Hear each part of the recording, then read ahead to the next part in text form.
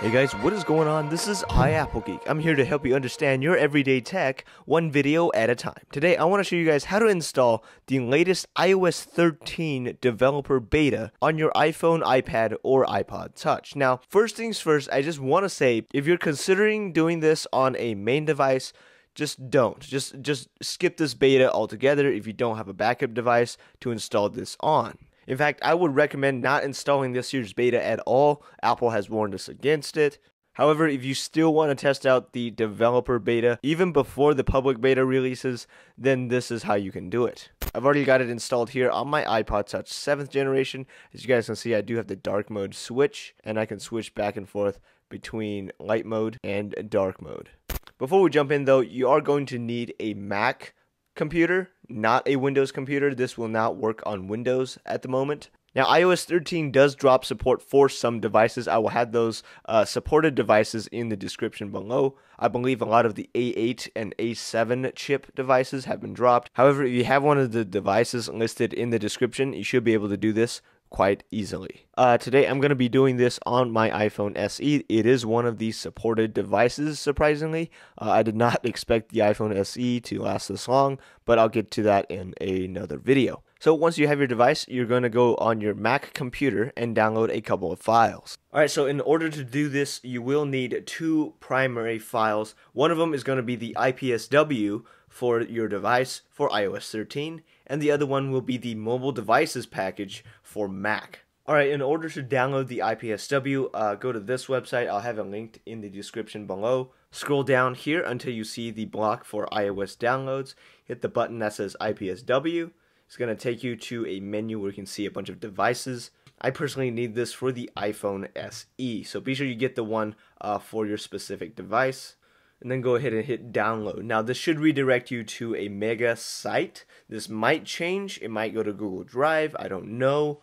But you should be able to just download it here. Alright, once you have the IPSW, I will also link the mobile device package link down below. So you should be able to just find the mobile device package file, hit the download button over here, and it will just save to your device. So once you have these two things downloaded, go ahead and open up the mobile device package. It's going to take you to an installer where you can install the mobile device package.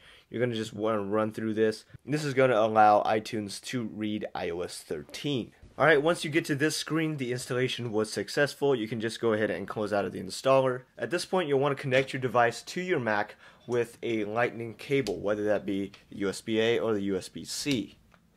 Now before you do anything, if you have iCloud, go ahead and go in there and make an iCloud backup. You should know how to do that. Go to settings, click your name at the top, hit iCloud, scroll down to iCloud backup, and just make a backup. If you ever want to come back to iOS 12, this is the version that you'll come back to because iOS 12 is not compatible with iOS 13 backups. So you might want to turn this off after you update to iOS 13 until you come back to iOS 12. Now, if you don't have iCloud, make sure you make a backup inside of iTunes. I'm going to open that right now. If it asks you whether or not you want to give permission to read your phone, just hit continue.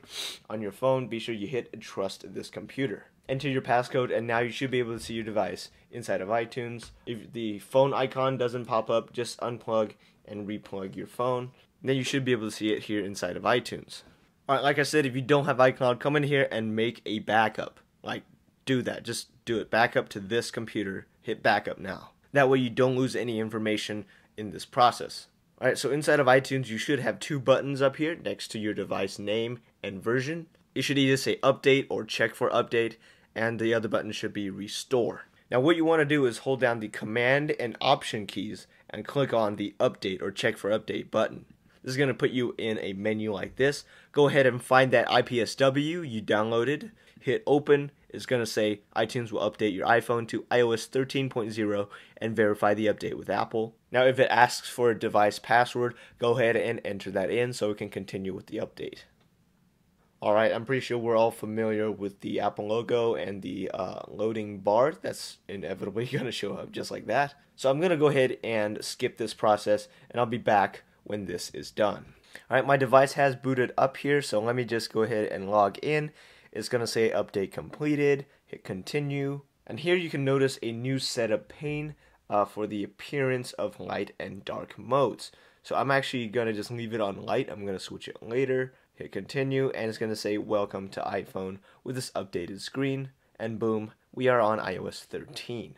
And let me go ahead and change to one of the new wallpapers. You guys can see there's like a new set wallpaper button for all of them, I guess. I'm not sure what this center one does. I'm pretty sure it's supposed to do something. Also going to come back here into general, about, and you can see iOS 13.0 right here. Let me go ahead and switch on the dark mode. Boom, it just turned dark in the wallpaper as well as all the other panes. But that's going to be it for today. I hope you guys enjoyed. Be sure to leave a like if you found this helpful. Hit that subscribe button if you want to see more stuff like this. And if you do subscribe, I will see you in the next video. Peace.